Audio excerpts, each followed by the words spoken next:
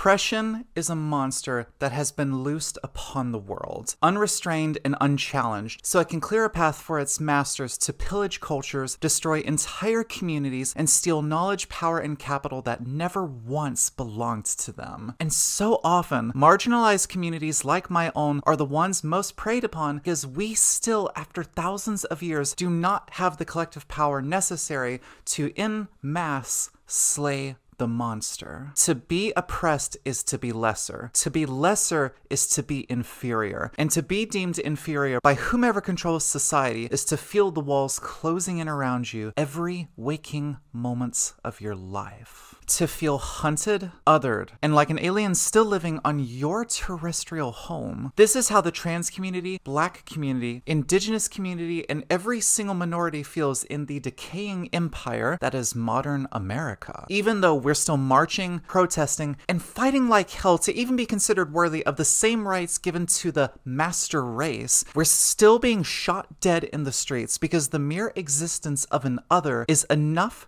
to drive some people to murder, despite the fact that the blood that spills out on the streets afterwards will look the same no matter who it spills from. And those of us who understand the language of oppression understand that we all have the same mark upon our backs, the mark that designates us as lesser, as inferior, as intruders. We are the same in their eyes, just as we are the same in one another's eyes. But that in itself is at the heart of intersectionality, no? Unless every last one of us were to be slaughtered or disappeared, the movement towards the abolition of every unjust hierarchy will continue, and the foundations of society will continue to be shaken until we at last collapse the monstrous structures that refused to grant us the nobility of being human. And we will do it together. Those who know and understand history know that every now and then, very specific moments come along that give us an opportunity to make a giant leap forward in both our movements themselves and how we're moving them forward. The moment George Floyd uttered his last words, America was and is still engulfed in the righteous fury of ordinary people who are sick of police being given free rein to kill one black soul after another for no other reason than the difference of their skin. We've heard the words of Malcolm X, Rosa Parks, the Black Panthers, MLK,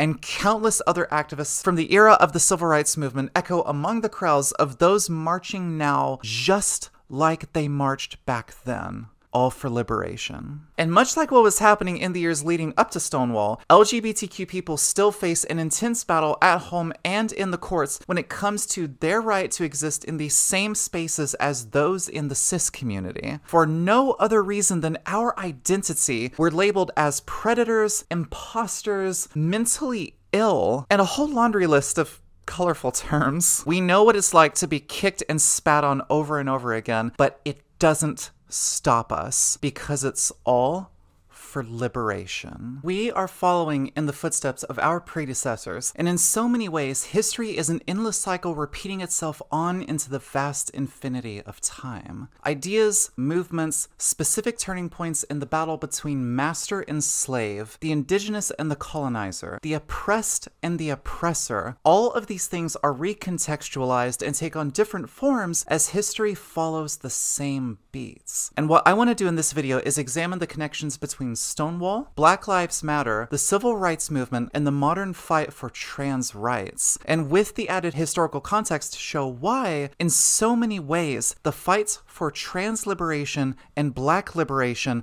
are intrinsically tied together. As Marsha P. Johnson, a Black trans woman and key figure in the queer community at the time, said, "You never completely have your rights, one person, until you all have your rights." The overwhelming number of medical professionals in the days of Stonewall saw homosexuality as a mental defect, or maybe even a form of psychopathy, and procedures such as conversion and shock therapy, forced sterilization, occasional castrations or lobotomies, or forceful damaging of one's frontal lobe to the point where they could no longer function as independent human beings were all seen as acceptable and good in the eyes of the states. If you were outed in the military, you were dishonorably discharged and prevented from ever being able able to get a job, and even professors in school would quite literally threaten, gaslight, and manipulate children to scare them away from the gay lifestyle by saying, the rest of your life will be a living hell, you will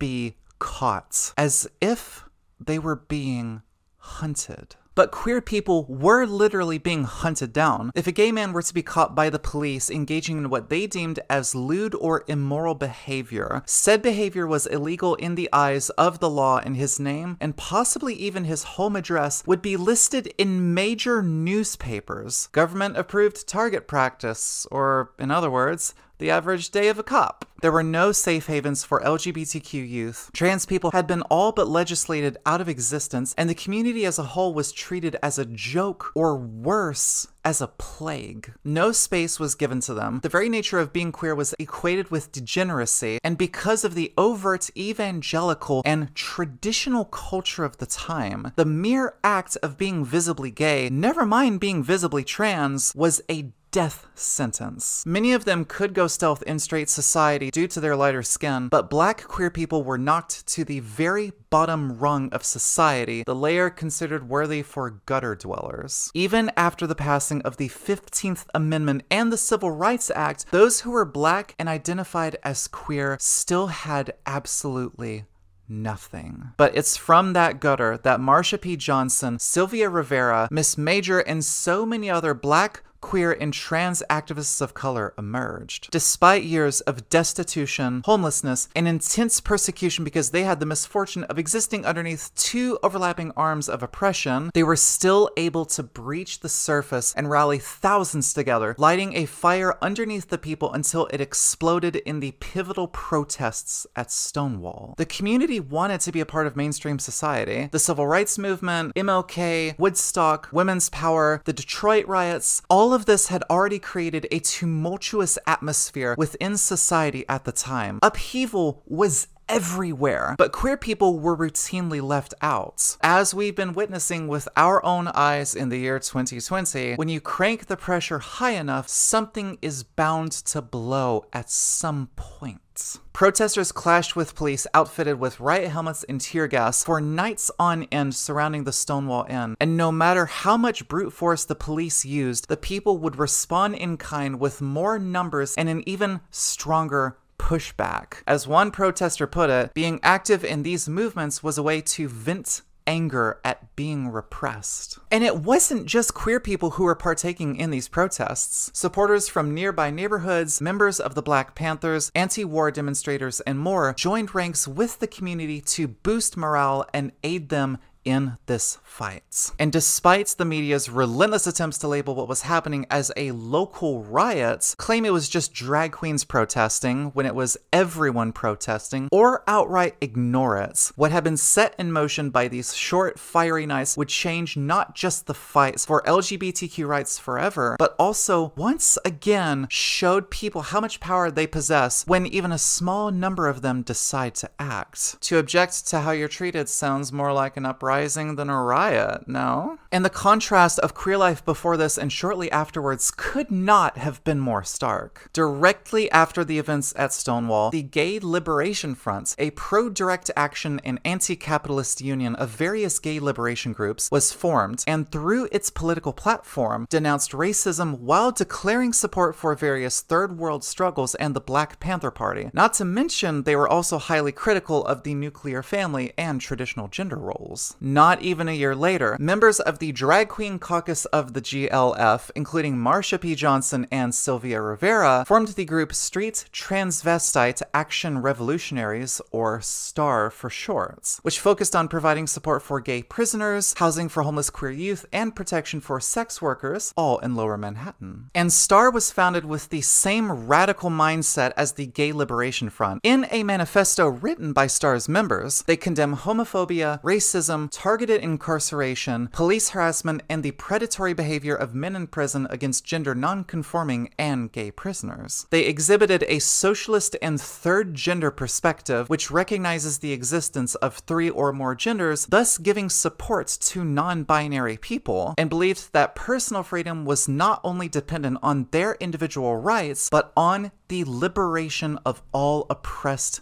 peoples. Contrast this with the Mattachine Society, a precursor to the Gay Liberation Front that was far more moderate in nature, calling for peace and an end to the protests while they were happening. Because look how far staying silent, being nice, and bending to the will of the state got our community. Direct action works. We could sit here and talk all day about the virtues of electoralism or doing your due diligence as a citizen and casting of votes. But it was the blood, sweat, and tears poured out by these communities that actually left an indelible mark on society. We wouldn't have pride as it is today if it weren't for every single one of them. Imagine that. A small group of people changing history forever. It can happen again, you know? The uniting of different liberation movements tends to send a bit of a shock through society, but we'll get to that. For right now, let's fast forward to today, the year 2020. Even though we're now worlds apart from the days of Stonewall and the Civil Rights era, and life for the Black and trans communities is interminably better now than it was then, to say we've vanquished racism, transphobia, and bigotry from the country wouldn't just be hyperbolic, it'd be demonstrably wrong. Over 55 years have passed since the Civil Rights Act was written into law, but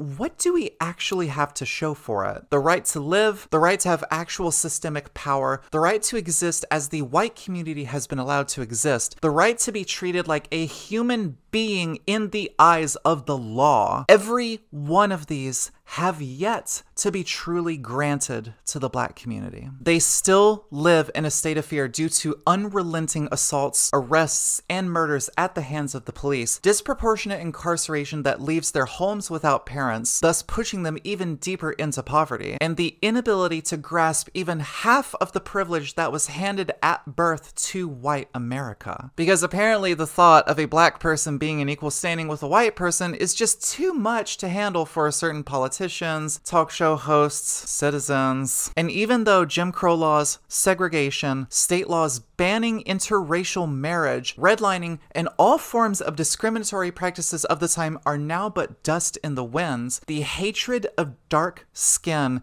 is still a poison that has soaked the well of our culture all the way to the bottom. The tearing down of Confederate statues across the country is something that's been decades in the making, but in the end, symbols are just symbols. Even though it's a beautiful thing seeing these statues rightfully removed from any place or stature that would seek to glorify and or honor them, we need to keep something in mind. Removing a symbol of hate from the public eye does not remove the hatred from one's heart. And there is still an intense, deeply seated hatred amongst many white and or cishet Americans towards the Black and trans communities. We can see it in the cult-like support of the police and evangelical or conservative organizations and figures who openly talk about trans people being a plague upon society or Black people bumming off the governments. The continued waving of Confederate flags, which mind you is the flag of traitors and those who fought and died to keep other human beings as property, as well as the use of white nationalist symbols and language by the Trump administration, the intensification of class warfare between our communities and the powerful elites who wield systems of oppression as a weapon against us, a near exact repeat of what happened in the 1960s. The use of racially coded language and or transphobic dog whistles meant to quietly push hateful ideologies into the public sphere, and thus more easily pull unsuspecting victims into said ideologies.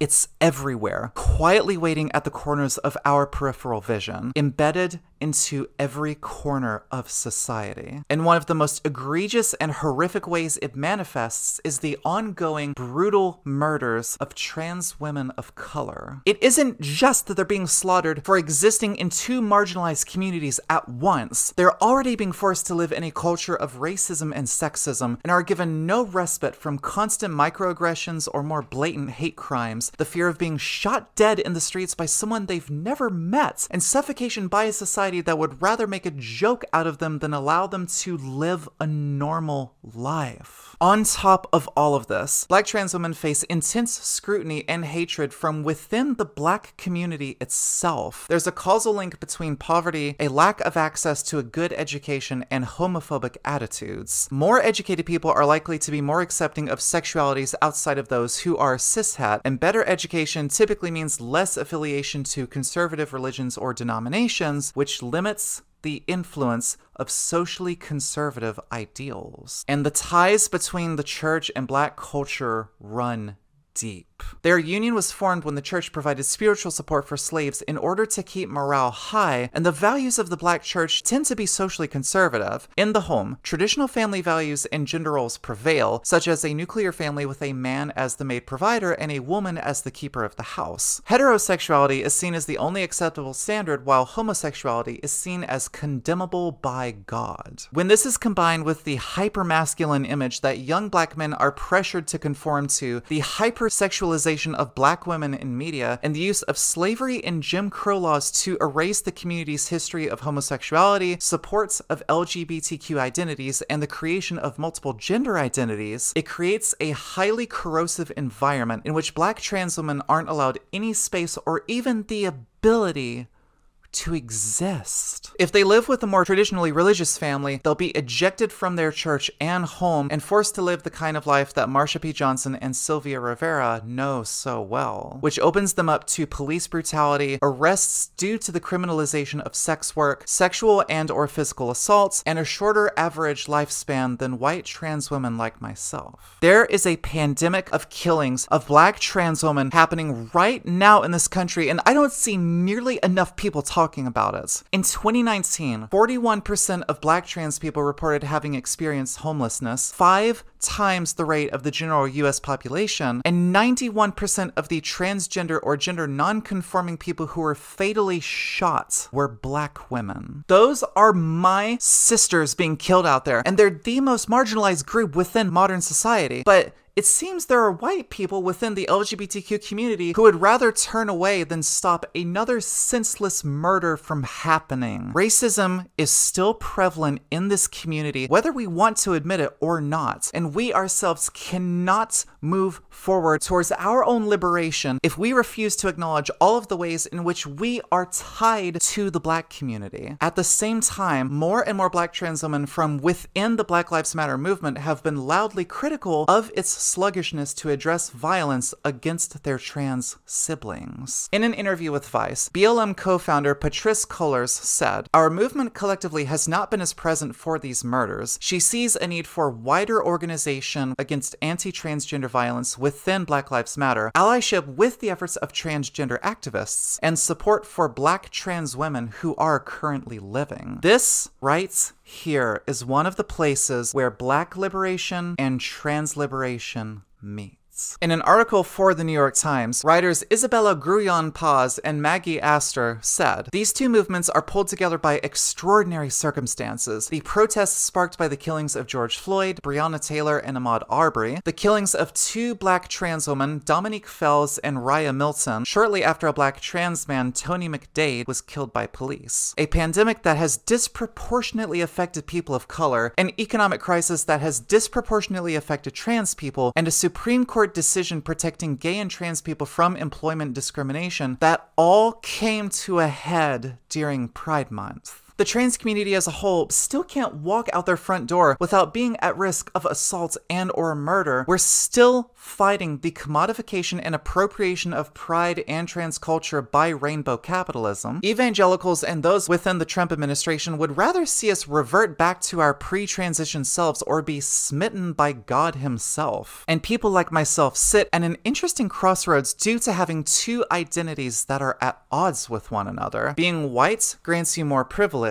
and being trans grants you less. I exist within both at the same time, and how I'm treated in public comes down to where I am and who I happen to come across. Black trans people and trans people of color have the added pressure of institutional racism and even bigotry from within their own communities, constricting their ability to exist that much more. It's Intersectionality 101, and intersectionality itself is defined as a theoretical framework for understanding how aspects of a person's social and political identities might combine to create unique modes of discrimination and privilege. To say that someone is oppressed for one thing and one thing alone is incredibly reductionist in nature and belies the very nature of oppression itself. We're all being systematically targeted for things that are an intrinsic, unchangeable part of us, from our age to our education level, our sexuality, whether we are abled or disabled, are old or young, what our gender identity or ethnicity is. And how we're affected by these intersecting forms of oppression is directly correlated by how we're affected by the matrix of domination, a sociological theory introduced by Patricia Hill Collins that's described as a way for people to acknowledge their privileges in society, how one is able to interact, what social groups one is in, and the networks one establishes is all based on different interconnected classifications. To sum it up, it's the idea that one cannot look at the individual facets of someone's identity, but rather that they are all interconnected. No one person is any one thing. We are multitudes contained within a single vessel, and in order for our activism to truly shift the paradigm in discussion around race, privilege, marginalization, gender, and these intersecting forms of oppression, we must acknowledge that even within one community, there is a broad array of lived experiences, and each community itself is not a monolithic thing. We're all incredibly complex universes of being, and the very least that you as one person in one of these universes can do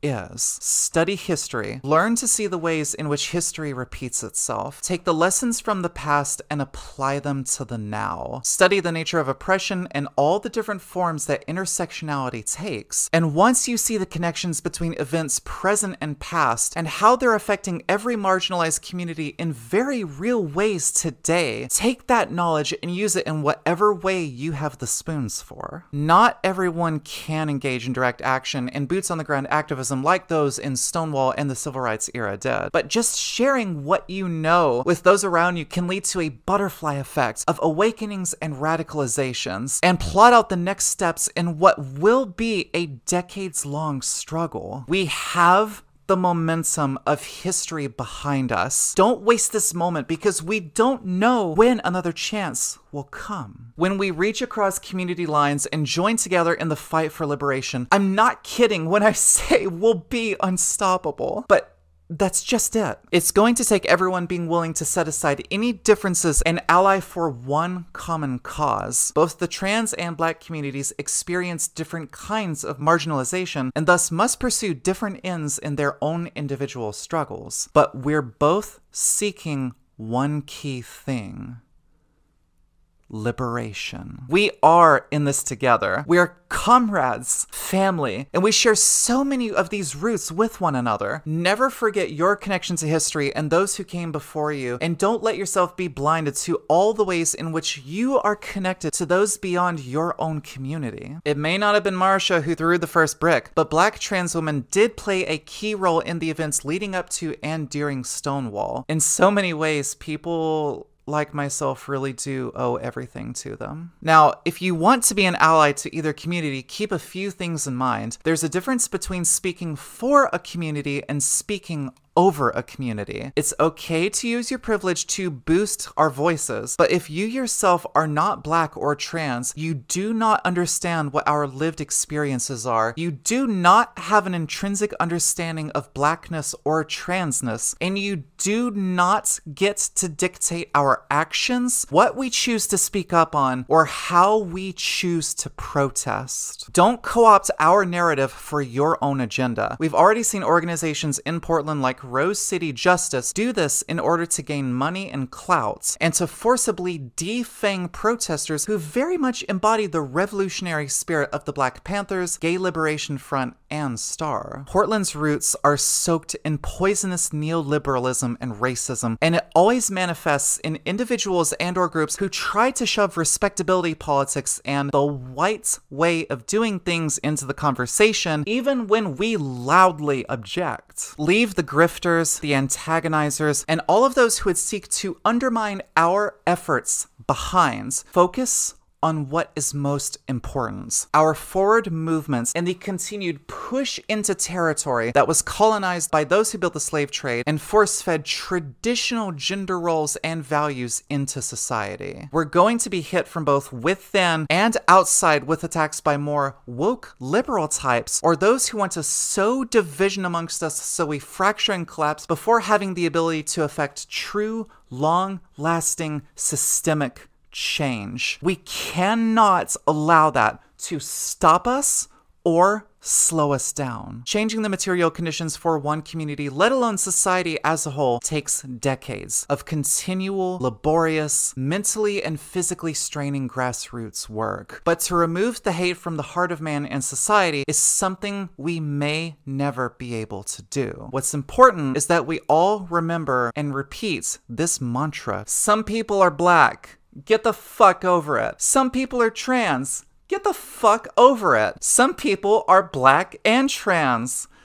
You get where I'm going with this. The struggle for liberation has been ongoing for centuries and is arguably the most well-known story in the tome that is the history of humankind. And it will continue on. But every choice you make now will affect every single soul within your community and beyond. The march forward is a slow but steady one. And as long as we only do that which aids the fight for trans liberation, for black liberation, for the liberation of all marginalized peoples, we will lay the foundations towards a truly beautiful future in which we are no longer lesser or inferior. We're just us, equal, human.